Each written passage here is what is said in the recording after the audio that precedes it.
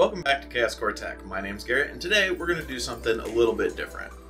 This video is sponsored by Dell and NVIDIA RTX. A few months ago, Dell reached out to us and they wanted to partner with us for a few videos, so they sent us a new computer in order to level up our daily workflow. If you're interested in the specs of the PC or the crazy monitor they sent, check out the video in the eye in the corner.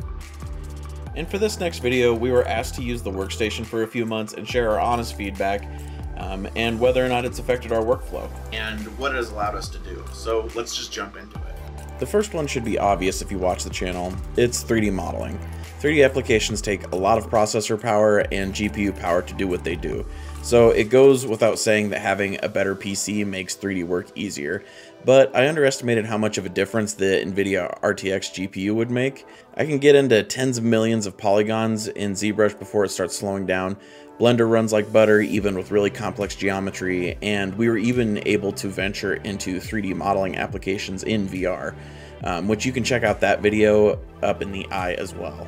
If you've tried to work with crazy big models before, you know how impossible it can be to work when your computer takes several seconds to register that you've even made any input. Before I got this PC, I was using Maya to try and retopologize some of my models, and it was painful. I'm not exaggerating when I say that there were times that it would take 30 seconds to respond to even just moving the camera.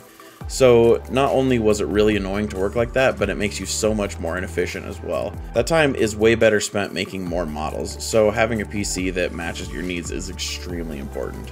Moving on from 3D modeling, once you've actually created your 3D model and you're ready to share it with the world, you need some sort of really nice pictures that show all the work you put into your model. So I've always tried to do some rendering with the programs that I have. I tried Blender rendering a few years ago, but I ultimately stopped because it was taking too much time to even render just a picture with nice lighting and materials. So with this new PC, I thought I'd get back into it and see what I could do. I made a whole video where I took my Godzilla model and had some fun with the lighting on it.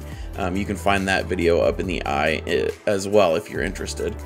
I remember the last time that the renders would come through very slowly. They would just fill up box by box of a single frame or picture that had been rendered.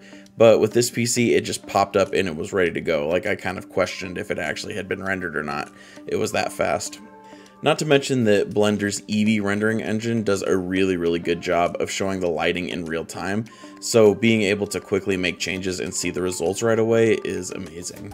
And Blender actually has a bunch of configuration stuff that you can mess with, so there are optimal settings just for the RTX GPU acceleration stuff that are really cool as well. And all of that allowed me to even mess with some more animation rendering stuff.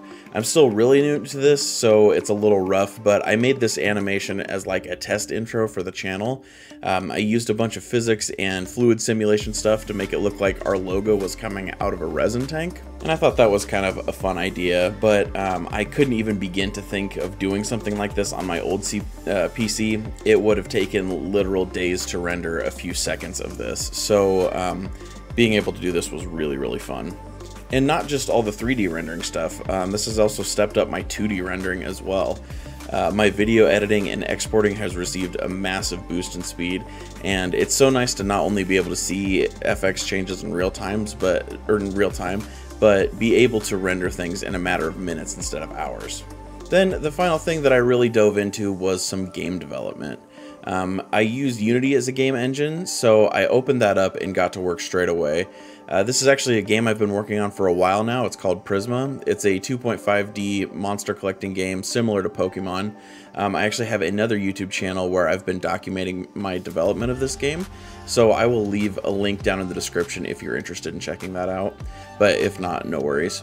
But just like everything else I've been talking about in this video, it's insane how much more efficient I can be without having to worry about weird program stutters due to high processor load or just general frame rate drops causing random issues. So a big thank you to Dell and NVIDIA RTX for sponsoring this video. If you're interested in learning more about Dell Precision Workstations and NVIDIA RTX, check the first link in the description.